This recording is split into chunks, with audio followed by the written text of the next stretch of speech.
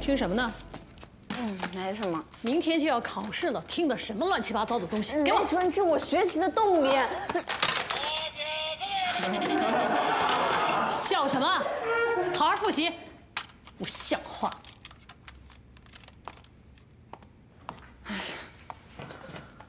不就是一复读机吗？你至于吗？你不懂，管好你自己手机。我手机好着呢。拿出来。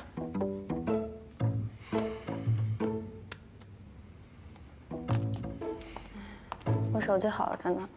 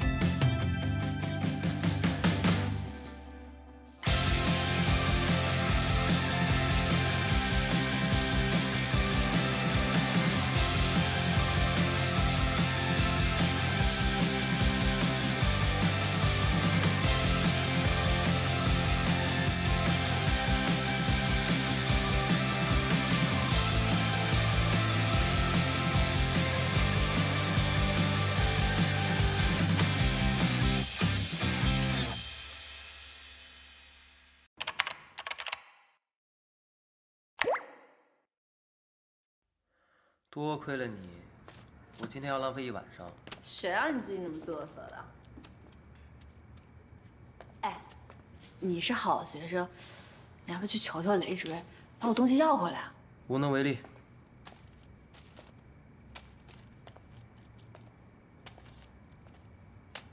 哎，你这照片照的还可以啊，你给人塞了多少钱？用得着吗？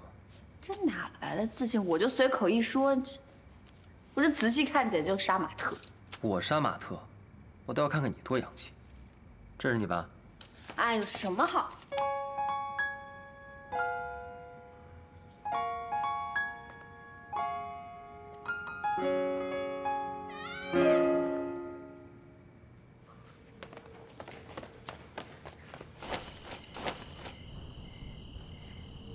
这是荞麦吗？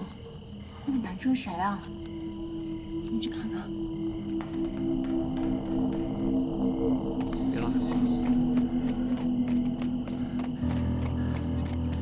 荞麦，刚刚听你叫了，你咋了？我没事。那男的谁啊？他是我的一个朋友。荞麦，你别怕，你有什么事你告诉我，没关系啊。没有人欺负我，我没事。没事就好。这么晚了，你先回去休息吧。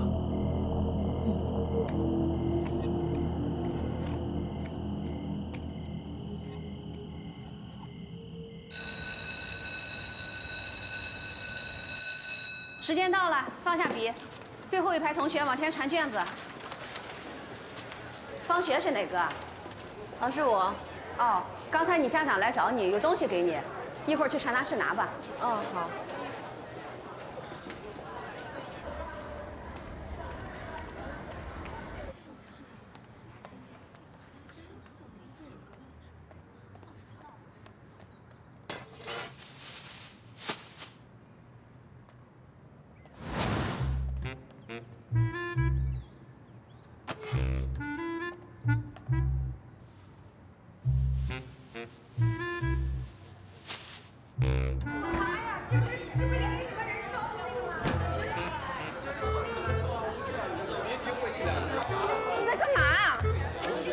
你干嘛呢？啊，你往班里带死人东西，你干嘛呀？原来谁让你动别人东西的？这都是什么呀？方雪，你说你家里一个搞丧葬，你往班里带死人东西，你晦不晦气啊？啊！哇塞，4圈奥迪，有什么好笑的？小猪呢？你像猪，猪还像你。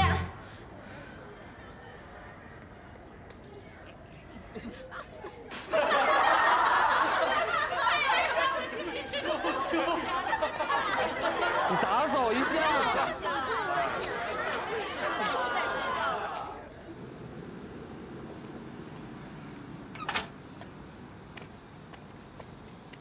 哎呀，小雪你可来了，咋的有一脸不高兴？爸，你这些东西为什么不放家里啊？这不顺路吗？你妈让我给你拿一袋子咸鱼过来，都怪爸爸眼睛小，一样的袋子弄错了。来，拿着。你这东西让同学看到丢死人了。丢啥人呢？咱们家吃的、喝的、用的，哪样不是这些玩意挣来的？咋的了？爸爸又把你说不高兴了？你那奥迪我踩坏了，你重新做一个吧。没问题，做俩都行。来，快把这咸鱼拿着，跟同学一块吃。你拿着，爸还有事儿呢。在学校里好好照顾自己啊，有事给爸打电话。啊，别孩子。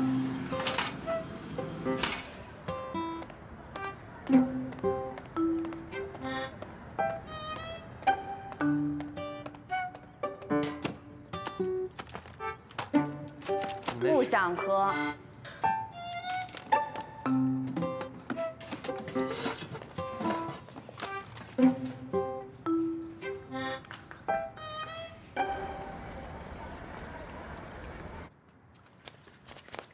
要不要来点儿？好不容易弄的。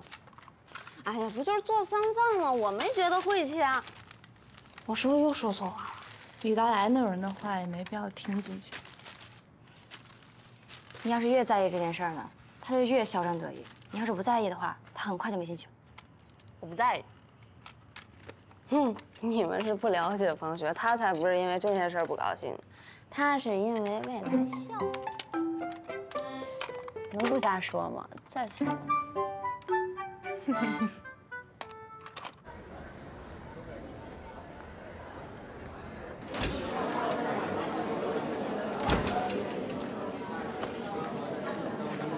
小心哈！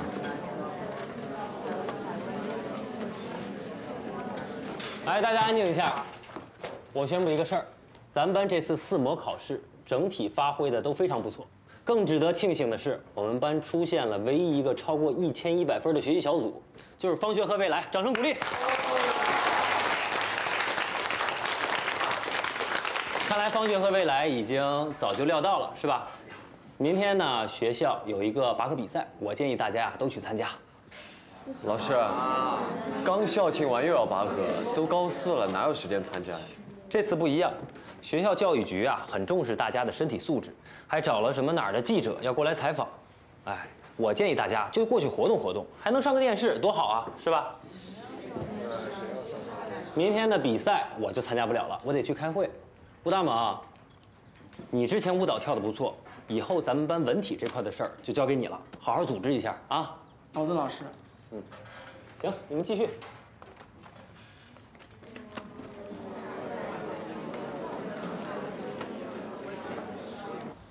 我长这么大都没当过什么班干部，也没组织过什么活动，还有点紧张呢。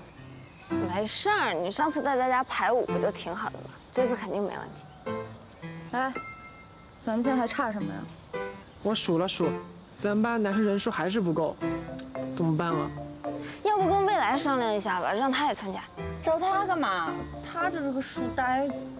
小学你不能老是夹带私人感情啊！我这客观评价。哎，好了，你俩别斗嘴了。咱们现在最重要的呢，就是把人先凑齐。男生人数本来就少，要是顾上在就好了。还好没发言，以后自己注意啊。好了，医生。那我先走了。去吧。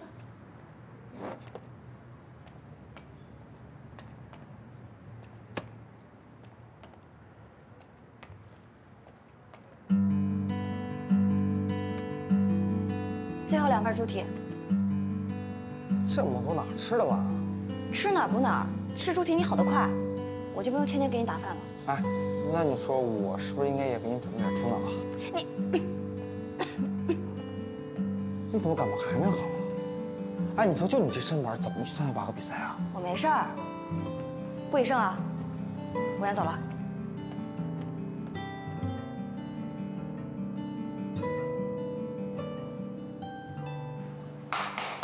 同学们，待会拔河比赛，咱们班男生都参加，女生还差8个，其他当啦啦队。我说啊，你就别瞎操心，有的人肯定不会去的。是啊，拔河太耽误时间了，女生就不参加了吧？一节自习课的时间耽误不了大家学习的。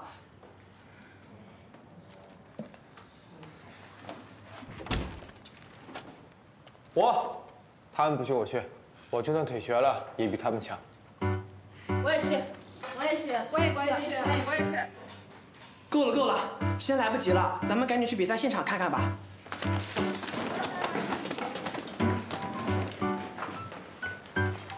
未来，你怎么不下去啊？等我做完这道题再说。别理他，未来信，我们赶紧走吧。放学我们就不下去了吧，反正拔河就走个形式。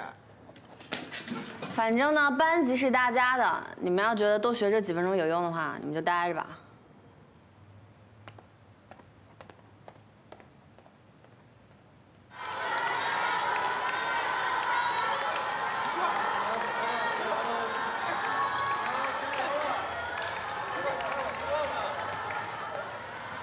他们人呢？我尽力了，进不来给我打水。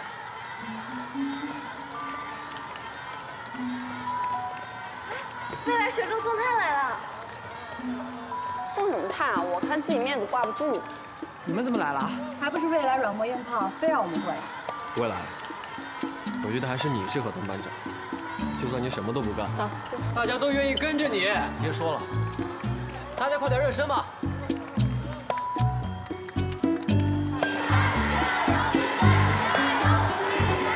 待会儿脚和脚之间抵住啊，这样使劲。来，大哥，咱们换一个。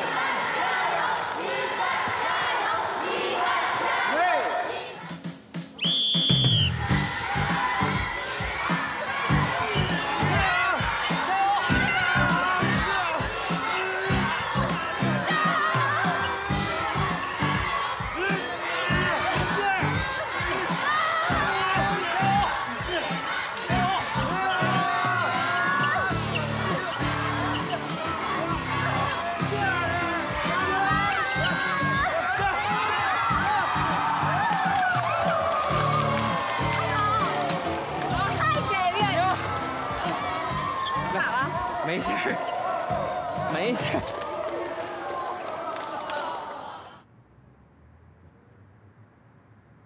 阿宝现在手受伤了，你说还能打赢吗？你知道注意不能沾水啊，是吧？哎，二宝，你没事吧？没事，医生给上过药了。哎，你给我注意点，知道吗？别乱碰。哎，明天我们对哪个班呀？考3班。3班，这不得少2个人啊？2个人。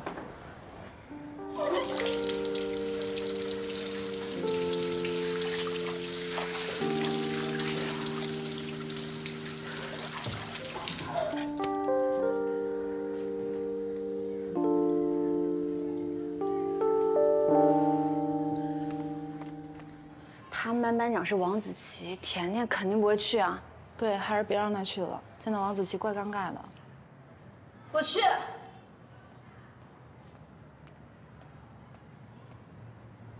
不就是个拔河吗？有什么大不了的？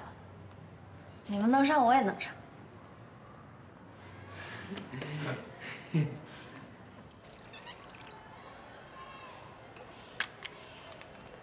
哎，没事吧？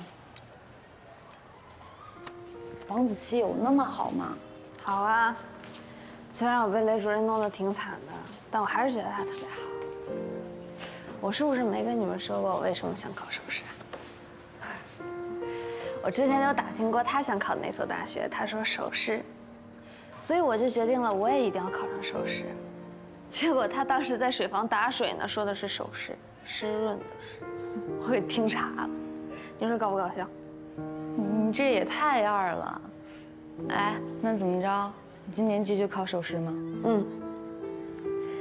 自从去年没考上之后，首师这个名字就一直在我脑海里挥之不去。我还真的挺想当一名老师的，但我现在这个成绩根本就考不上。那也不一定啊。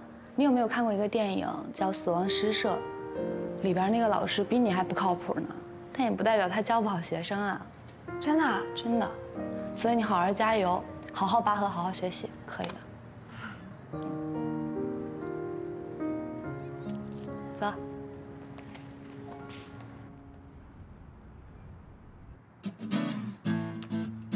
哎，王子琪，你看对面第一个，不就是在监控里给你写情书的那个小粉丝吗？就这还小粉丝呢？我开宽粉吧，宽粉。别乱说。甜甜，别管他们。如果一个人连我的样子都不能接受，那他也没有什么好欣赏的。喂。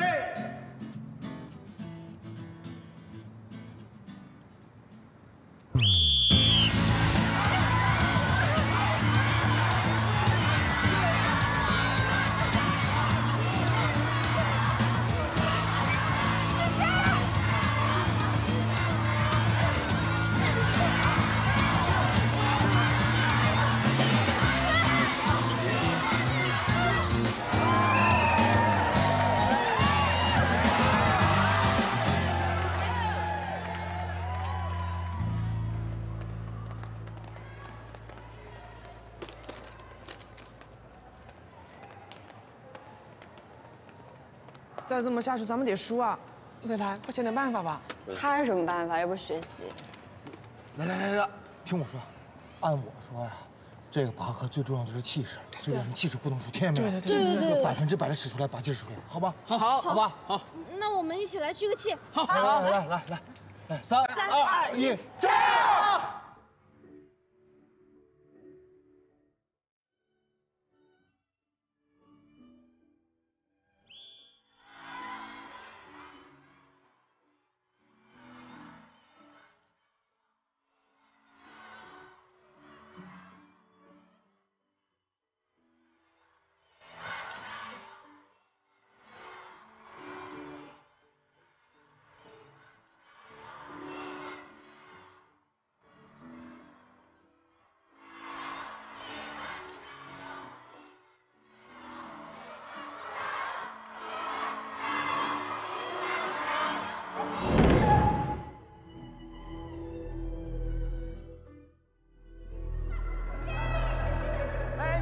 快本摔倒了！下回杵的吧，真是不行啊！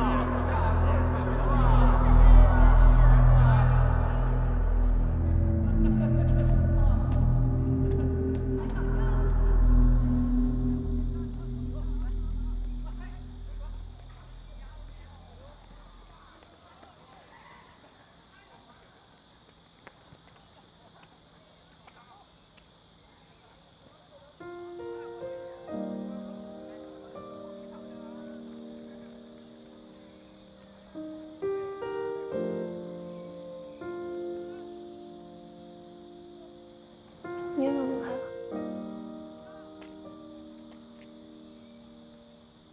别听他们瞎说，你刚才表现挺好的。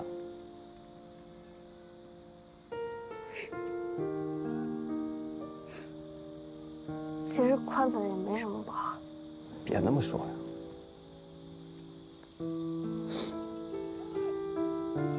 你记不记得高3的时候，有一个人送给你了一封没有名字的情书？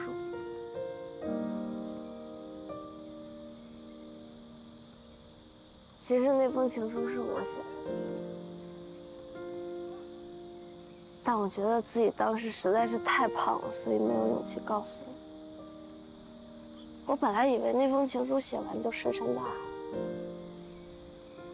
但我没想到你会回信，所以我觉得特别温暖。其实，当时我挺感谢你的，因为被人欣赏，其实是一件很温暖的事情。我很开心，你能告诉我这些。我也是。那就一起加油了。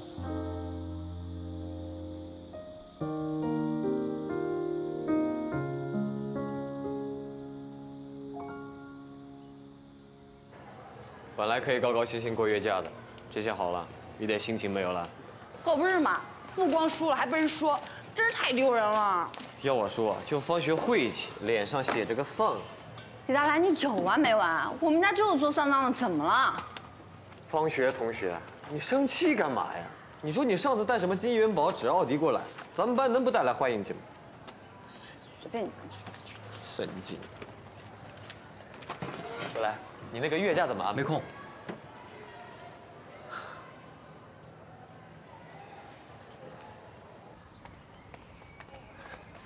方学，你别管李大来说的那些，他就是嘴欠。我跟他犯不上。那是因为我吗？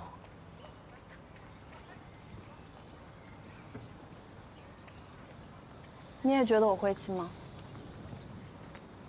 怎么可能？从开学到现在，李大来一直说我们家晦气。刚刚比赛输了，说是因为我们家做丧葬的。可能我真的挺晦气的吧。你还是离我远一点吧。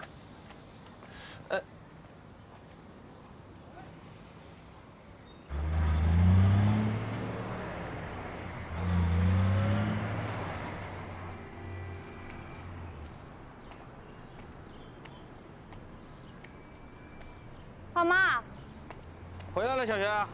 哎，来，闺女，把包给妈，妈先给你洗水果啊。爸，你有出活啊？对，急活。我也想去。你去干啥？在家里陪爷爷奶奶，我晚上就回来了。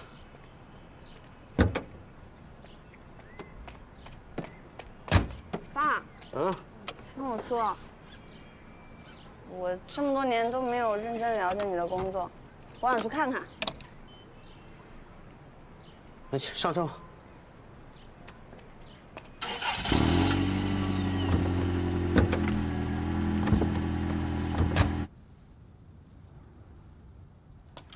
方学啊，待会儿人到齐了，这句话每人发一支啊。老方，可以开始了。好。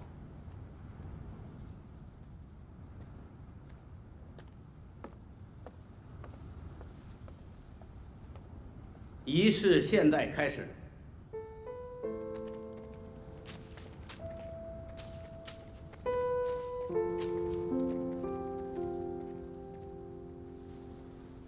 各位亲朋，各位好友，今天我们怀着非常沉痛的心情送别李富贵。他叫李富贵，但是他这一生并没有享受到大富大贵。有人说他这一生是失败的，但我们知道他是一个心地善良的人。有人说他身无分文，但是他却把钱财毫无保留地还给了失主。也有人说他衣难遮体，但是他却搭起帐篷为流浪狗遮风挡雨。今天我们把他送走了，但是他却永远地留在了我们的记忆里。我们祝福他一路走好，我们也会永远地记得你。一鞠躬，二鞠躬，三鞠躬，礼毕。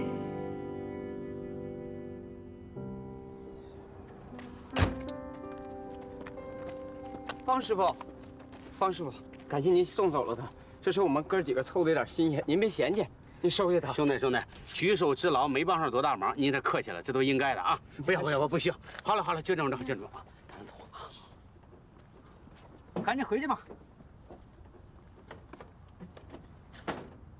伯伯。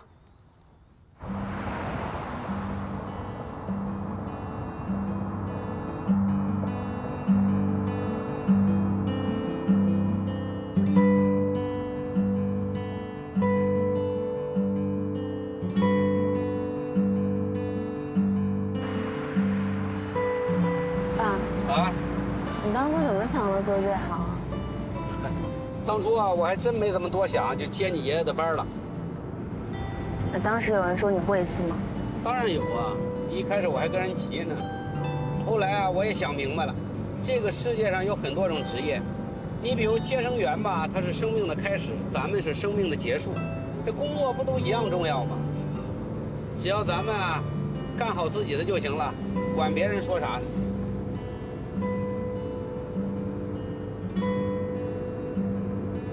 爸，对不起啊。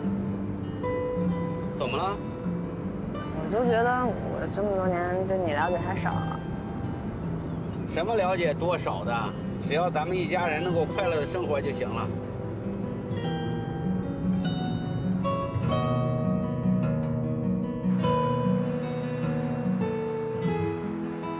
我们回来了。啊，回来了！怎么才回来呀？这菜都要凉了，抓紧洗手吃饭。今晚上挺丰盛啊。这可不是为了你啊，这都是为了我们家小学。妈，你这不会是鸿门宴吧？你看你这孩子说什么呢？什么鸿门宴啊？哎，今下午啊，你们尹老师来电话了，说你这次考试考得特别好，你们校广播站还要采访你呢。啊？什么采访？我也不清楚，说是让你跟那个未来一起。哎呀，小雪，你有这么好的同桌，老师也这么器重你，你得好好努力啊。就是，我们小雪没问题。哎呀，太丰盛了，今晚。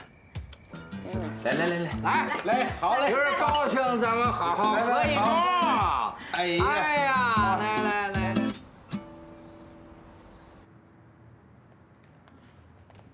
这有秃子。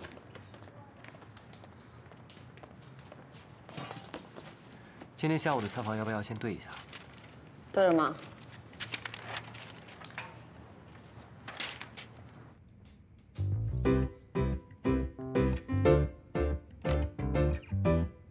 各位同学们，大家好！今天我们请到了高4一班的优秀学习小组来分享学习经验，让我们热烈欢迎未来学长和方学学姐。大家好，我是高4一班未来。方学，众所周知，未来学长和方学学姐在这一次模拟考试中联手取得了非常大的进步，相信他们也有很多学习方法跟我们分享。第一个问题，请问方学学姐，你是怎么做到由396分提高到452分的呢？这中间一定是未来学长对你的辅导吧？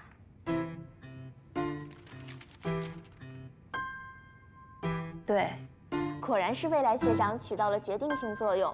请问方雪学姐，你学习垫底是怎么当上班长的呀？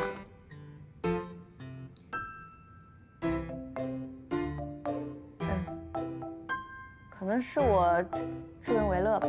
方雪学姐果然是舍小家为大家。你的采访结束了，接下来的采访是关于未来学长。什么情况？请问未来学长，您在哪些方面有复习的经验呢？我比较常用基础和系统建构的方法。这什么情况啊？用系统建构的方学不会得罪记者了吧？用架构来加深我的记忆。未来学长果然既自律又扎实。请问未来学长，文科有那么多要背诵的内容，未来学长又是怎么背诵的呢？其实我有的时候也会记不住，但是我会用图片记忆法和系统归纳法2种方式来加深自己的记忆。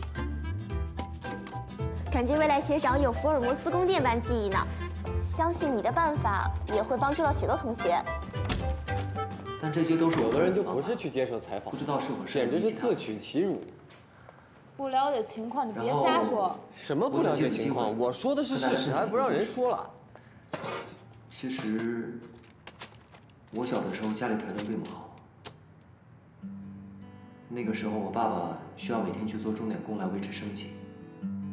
当时，也经常受到同学的嘲笑，所以我会不由自主地去远离他们。因为我知道众口铄金的感觉，所以我从来不会在别人背后去议论别人。我也希望那些被别人在背后恶意中伤的人，不要去怀疑自己，也不要否定自己，更不要改变自己，像我一样。因为错的人不是你，而是那些伤害你的人。我希望那些喜欢在背后散播别人谣言的人，在别人背后造谣，并不会给你带来任何好处。流言止于智者，请你们好自为之吧。我说完了，谢谢。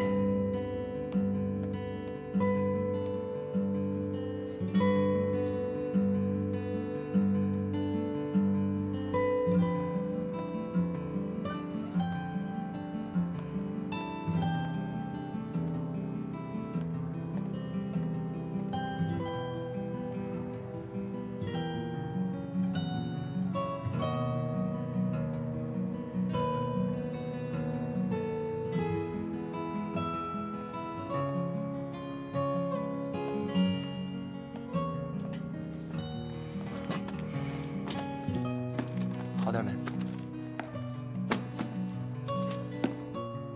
谢了。没吸管怎么喝？